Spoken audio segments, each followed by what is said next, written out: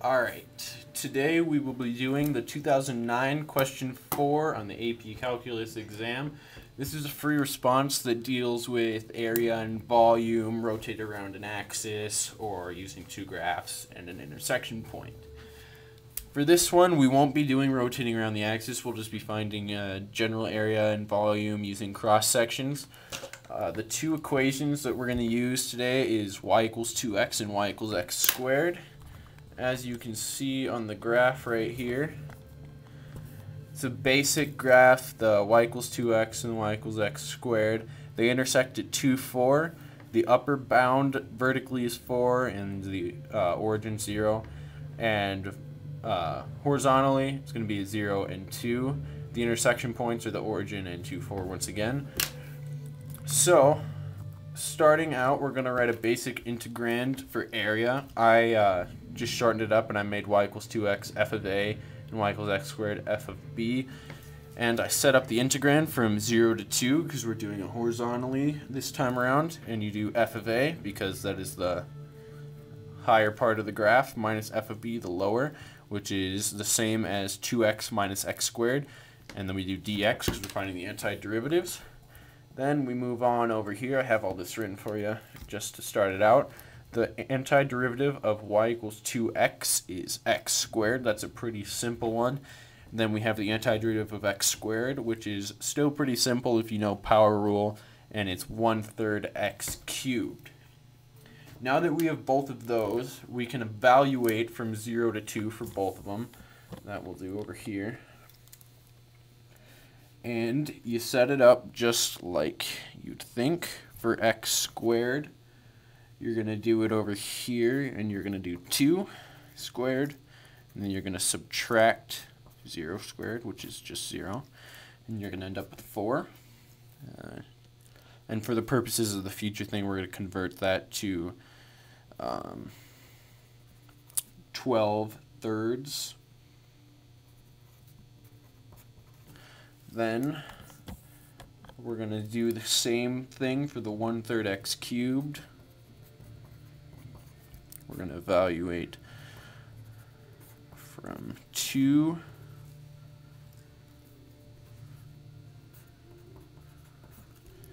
to 0. In this one, we're going to end up with 8/3. Now we take this main integrand from up there, the original one we started with, and we are going to make it f of a minus f of b. From 0 to 2, we have 4 minus 8/3, or wait, yeah, 4, which is the same as 12/3. And the total area after that is going to be equal to 4/3. Alright. Now that is all of part A. Alright, now we're moving on to part B, which we are given in the problem that for this solid at each x, the cross-section perpendicular to the x-axis has the area given by a of x equals sine of pi over 2x, and we are asked to find the volume of the solid. So this is a pretty basic integrand.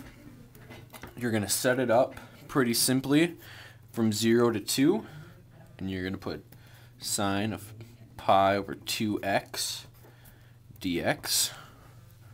You are going to evaluate for the antiderivative, which is equal to, we'll start off with the antiderivative of sine, which is negative cosine.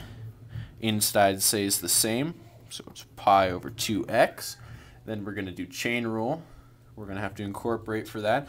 So we're going to have to find what times pi over 2 will give us 1, and that is going to be 2 over pi. So now we have the antiderivative negative 2 over pi cosine pi over 2x.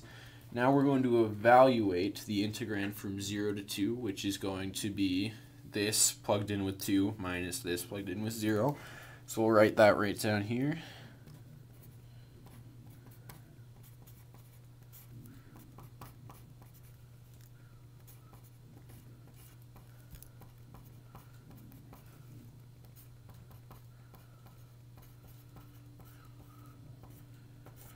All right. So we have cosine of 0 times pi over 2, which after evaluation we can cross out and go to 1. Just for time purposes, I'm not going to go into too much depth about that. I trust that you can handle it. And then we'll do cosine pi over 2 times 2, and we'll simplify that to pi because the 2's cancel. And then we'll do cosine of pi, which is -1. Now we have -2 over pi times -1 minus -2 over pi times 1, which is just -2 over pi. And since it's a negative times a negative, we'll do plus 2 over pi. Now we have negative times a negative here, so we have 2 over pi plus 2 over pi, and we'll equal that to 4 over pi. And you have the volume. Now, we'll move on to part C. We'll see if we have enough room at the bottom of this page. And we are given in the problem that it has the same base r, but for this solid, the cross-section is perpendicular to the y-axis, and they are squares. This we're asked to write an integral expression, but we do not have to evaluate it because we do not have a calculator, and it's a pretty complicated one. So now that we are doing in terms of the y-axis, we take the original equations, y equals 2x and y equals x squared, and we are going to solve for x in terms of y. So for the y equals 2x, we'll have x equals 1/2 y. And for y equals x squared, we'll have x equals square root y. I trust you guys know how I got those. Now, we're going to set up the basic aspects of the fact that the cross-sections are a square. So we're going to have that one leg of the square is equal to, and then we're going to have the farthest minus the innermost because it's in terms of the y-axis. So we will have square root y minus 1/2 y. Now, since this is a square, the area is going to equal leg squared. So we're going to have square root y minus 1/2 y squared. So we'll write that little equation right here. That's squared. Now, you set up the bigger integrand, and we're going to go from question mark to question mark. I'll show you how to find those intersects later. And we'll go from square root y minus y over 2 squared, and now we're going to do dy since we're doing the y-axis. Now we have our integrand, and now we have to find the limits to finish the basic integrand expression for the volume of the solid. So we're going to look at our graph up here again, and we are going to find now the vertical components of it rather than the horizontal. For the horizontal, we had 0 and 2. 0 is going to stay the same now that we're doing it vertically, but now the upper bound is 4. So we'll bring it back down here, and we'll have the integrand from 0 to 4. Then we'll have square root y minus y over 2 squared dy. And you successfully found the volume integrand. Now, I'm going to go back through here for the scoring guide if you guys don't have one available to you. This is a pretty basic one. It's a 3-3-3. Every single aspect of the problem is worth 3 points as far as ABC goes. Out of 9, the first one, where we're finding just the basic area, we have 1 point for the integrand, which you're going to have right here, the f of a minus f of b in our case, or you can also count it when you have all of the stuff plugged in.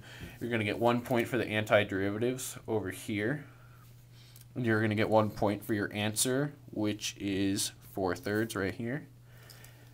In B, it's going to be the same exact thing. We're going to have 1 point for your integrand, which is right here.